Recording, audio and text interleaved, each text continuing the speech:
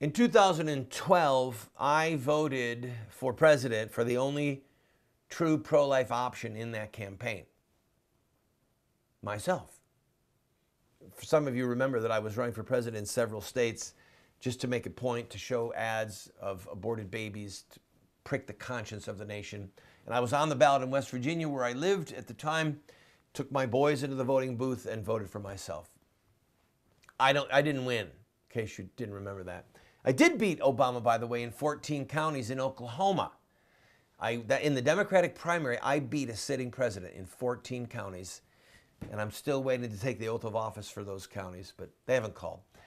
All kidding aside, there's actually a reason why the Republican establishment, and especially the inside the Beltway establishment of Washington, D.C., the conservative establishment, would rather have Hillary as president than Donald Trump as president.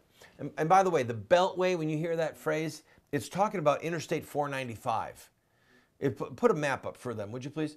There's Northern Virginia, Southern Maryland. This is a part of the greater DC area. I lived inside the Beltway for 3 years.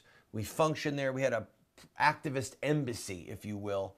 People staying at our home, activism constantly, protests, press conferences. And I've been dealing, and for years before that, I had an office inside the Beltway. Years earlier. And I'm just, unfortunately, I've had way too much time inside of DC, way too familiar with what's going on, and in some ways been the barking dog on the parade route of the establishment, the GOP establishment, the conservative, pro-family, religious right establishment. I'm going to explain to you why they would rather have Hillary. It's a multi-million-dollar industry. The religious establishment, the religious right, the conservative establishment is a multi-billion-dollar industry. It's a fundraising industry. If they have Hillary as president, they can raise money to stand against her. Send us money now to fight Hillary's agenda. Our country needs to be saved from Obama's third term, and we know how we can hem her in.